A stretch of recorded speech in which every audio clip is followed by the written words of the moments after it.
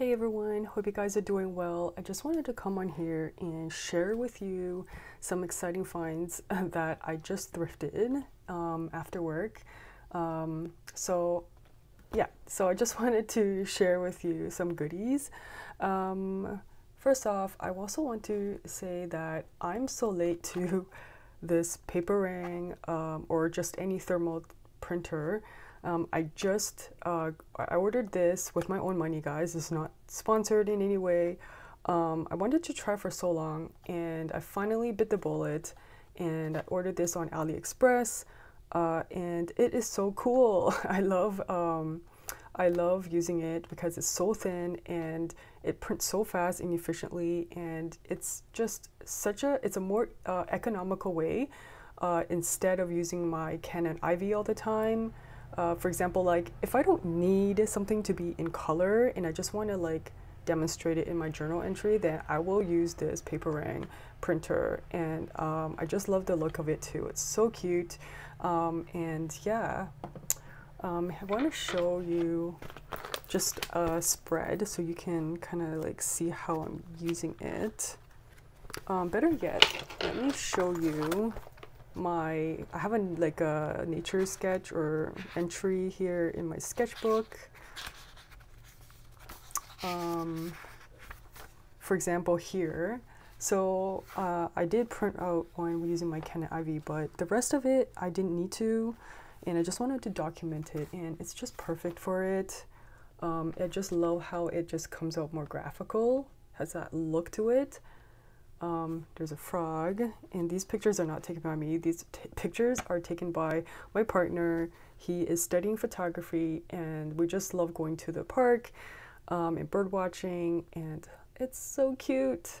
Anyways, yeah, so that's how I've been using it, and also my journal entries. But when I do like a flip through my journals, I will be sharing with you that too. So yeah, so do you guys, have you guys been using thermal printers? Like, is it really still popular? I know it was really popular when it first came out, maybe like a few years ago, but I was just scared of how long it fades. Some people said it's been like a year or two and it hasn't faded, or 5 years. So I am really curious to know when this will fade or start fading, because it's basically like a receipt, right?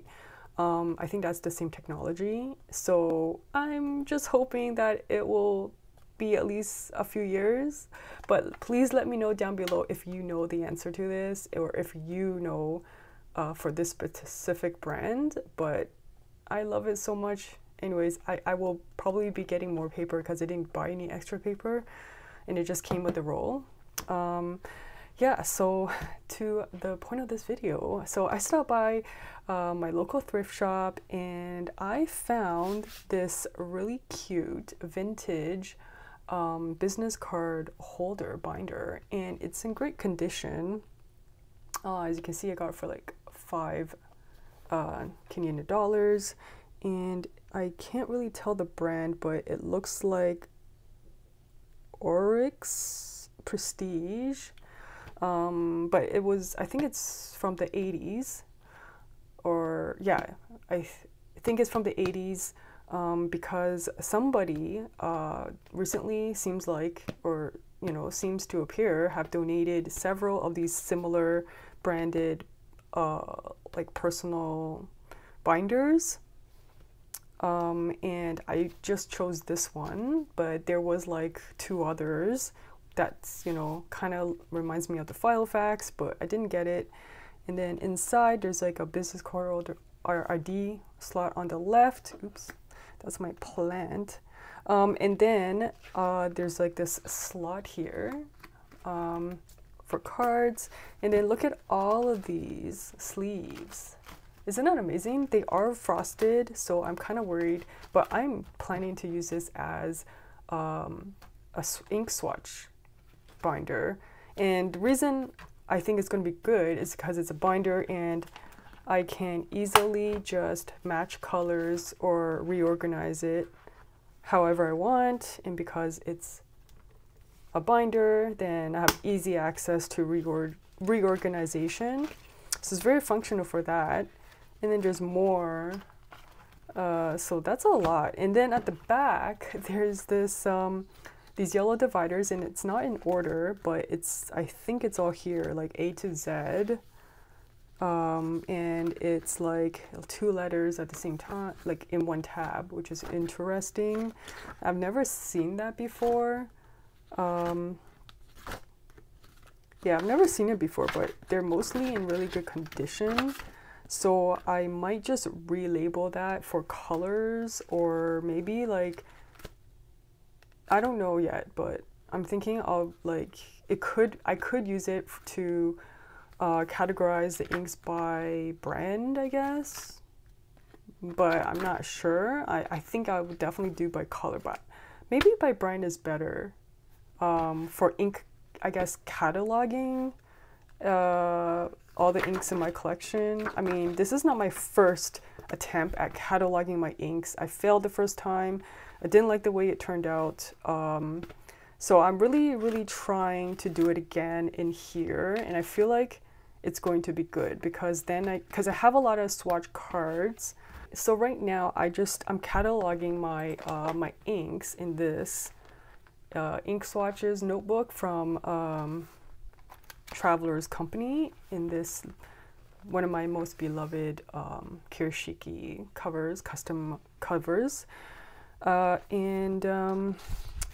so it's like this. So once you put it in, it's hard to reorganize it, right? So so what I'm thinking of doing with this one is it's going to be so much easier. Let's try to see this one. This is one of my favorite inks. This is the Ferris Wheel Press Workshop Wishes. I would prefer if they were all clear, because then you can see it. See how clear it is? So I'm worried about the frosted one. Oh no, I think it's fine. It's not that bad, guys. And it's more smoother. This one's like wrinkly and stuff, but yeah, I think this is totally doable. And there's no glare. So yes, I like this. Oh my gosh, I can't wait to like do so much like swatches, and now I can like really put the ones that are similar together, like my brownish beige inks. Oh, this is so exciting. That is so exciting. Look at that. Oh my gosh, guys, I'm so excited. I love like vintage stuff. You guys know I constantly share, less so in the last few months, but I share a lot of like thrifting, thrift finds on my Instagram channel. So if you haven't followed me yet, go ahead and follow me on Instagram if you don't want to miss any of my gems that I pick up. And I'm telling you, I enjoy it so much. It's such a great stress reliever. And I just love not knowing what you're going to find. And a lot of times I don't find anything. But like today I got lucky, and this is so cute. Oh, I love it.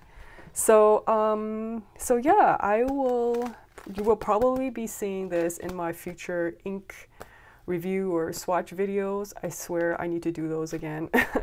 But yeah, I'm going to get right on that. Oh, I love this.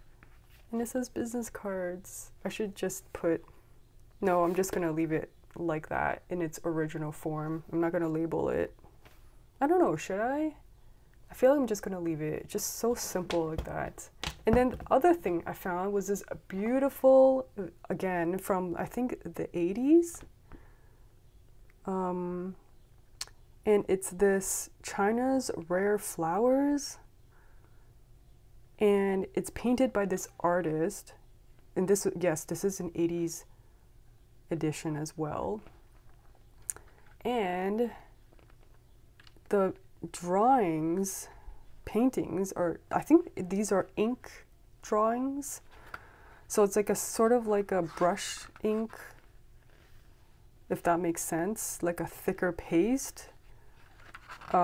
It's just so lovely. Look at that. it just has that really vintage style to it. All these botanicals, and I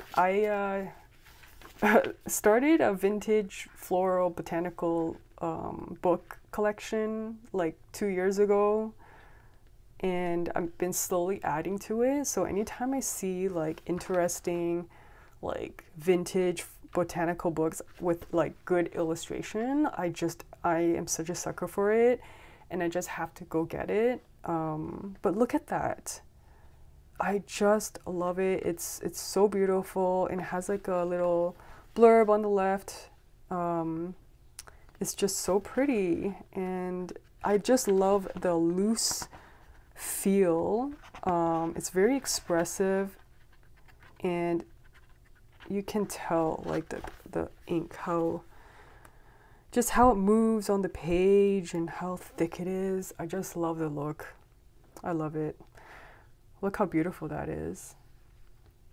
But yeah, so these are the 2 items that I picked up today, and I just love it, and so excited. So yeah, that is going into my collection. It's really in good condition too. But yeah, I just love both of these. Thank you so much for joining me, guys, in this video, and I will catch you in the next one.